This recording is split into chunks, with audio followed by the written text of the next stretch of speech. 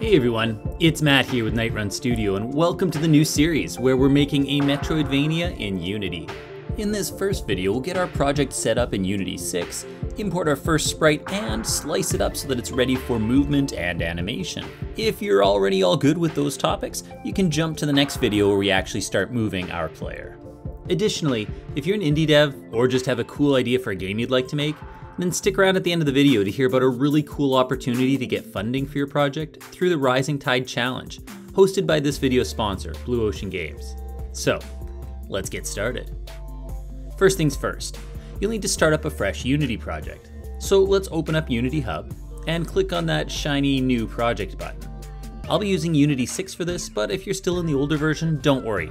Most of what we're doing will translate. Here you can name your project and decide where you want to save it. Next, you'll choose a template. This isn't make or break, it just determines which packages Unity pre-installs for you. For our project, we'll use the Universal 2D. This comes pre-configured with the 2D renderer, which supports lighting, shaders, and other cool modern 2D effects right out of the box. If you don't plan to use 2D lighting or advanced effects, the 2D built-in render pipeline template is a lighter option that loads a bit faster and keeps things simple. The choice depends on whether you want the extra visual features of the URP or the simplicity of the built-in renderer. We'll just skip the version control box for now. It provides some cool advanced options for saving your project, especially if you're working in a team, but it's kind of overkill for what we're doing here. All right, let's hit that Create Project button. Now before we get into Unity, I just wanted to let you know that for this project, I'll be using the generic character asset by Brullov, which is available for free on itch.io. Alright, now once we get into your Unity project, you can head on down to the Assets panel, where we're just going to right-click and create a folder. We're going to call this one Sprites, as this is where we're going to store those files we just downloaded. Now if you're new to Unity, the Scene panel is where we build our level, and this is where we're going to drag and drop any elements that we want to add, like our character. So let's go on into our Sprites folder, and I'm going to use the blue character here. Now there's two files here, and you can see that there's actually lots of sprites here, and they've already been pre-sliced for us. However, the sizing varies from sprite to sprite, which is something we're going to change. At the moment, if I just drag this entire file into the scene view, it's going to want to make an animation. I'm just going to show you what would happen if we do that. I'll create an animations folder here in my assets, hit save, and now if I zoom in on my player and go to the animation panel, you can see all of those frames have now been added into the animation. If you don't have an animation panel, you can find it under Window, go to Animation, and Animation. Now, at the moment, if I were to hit play, you can see that it just plays through every single frame, which obviously is not quite what we want. Now we've got a little bit of work to do setting up this sprite. Let's click on the character file, head over to our inspector here, make sure your sprite mode is set to multiple as there's more than one frame, and then we can open the sprite editor. Here we're just going to re-slice this. We're going to use the grid by cell size rather than automatic, and then we just need to pick the actual pixel size for each of these characters. This one is not 60, it's actually 56 by 56. You can choose to keep empty recs if you want, but otherwise, we're just going to slice and click apply. Now when we exit the editor, you'll notice there's still some problems with our player, and the first is that he's very blurry. If we head back over to the inspector here, we're just going to change the filter mode from bilinear to point and click apply.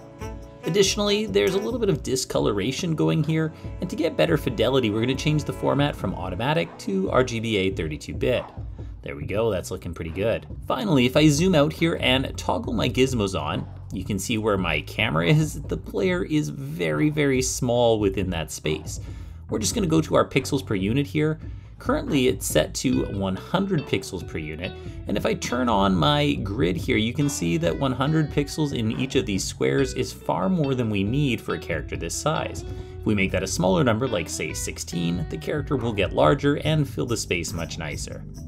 At this point, I'm just going to go to my hierarchy and delete this player with all his crazy animations, and go to my animations folder and just remove those as well. At this point, we're ready to set up our actual player. So let's come over to the hierarchy where we're just going to right click and create an empty game object. Now, as soon as we added that object, a transform component showed up here in the inspector, which just allows us to control the position, rotation, and scale of that object. Next, we're going to create a 2D sprite square.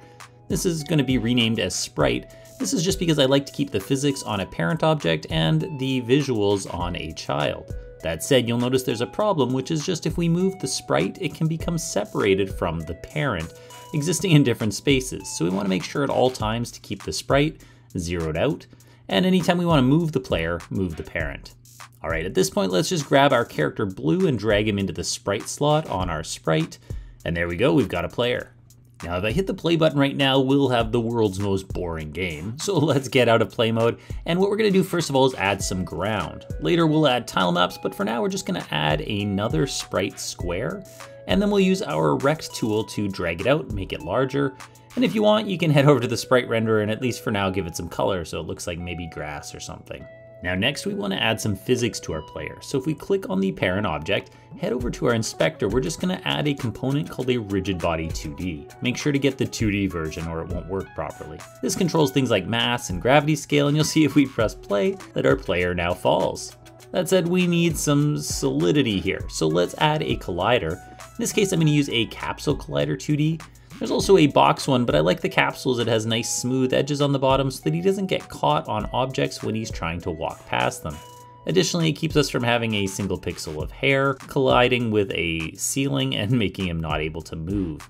I'll just use the Edit Collider tool here to make this shape just a little smaller than the player. That way he gets the benefit of the doubt when an enemy attacks and doesn't get hit because the enemy happened to just barely touch his cloak or something like that. I'm just going to click on my ground object here, rename it, and then add a box collider 2D. You'll notice the collider automatically sizes to the shape. Now when we hit play, our player falls and lands solidly on the ground. And just like that, we have set up our project and we've got our character ready for our first script, which is going to take care of things like moving and flipping. We'll get to that in the next video, but hey, before you go, I just want to tell you about an amazing opportunity to win funding for your indie game project. If you're an aspiring indie game developer like me, then you probably know how hard it is to get funding for your project. The Rising Tide Challenge is a concept trailer competition that can help with that. You submit a trailer showcasing your idea for a game. Whether it's just an idea or a project already in development, there's a track in the competition for you. There are multiple prizes for each track, with the winner of the public vote and judges pick earning $1,000 each.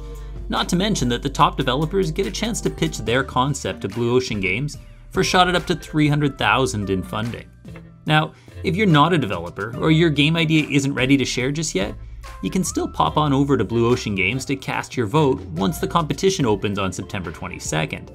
And if you're watching this video after that time, still head on over there as there are more competitions planned in the future. Anyways, thanks for watching. Hope to see you in the next video. Until that time, this is Matt with Nightrun Studio. Cheers.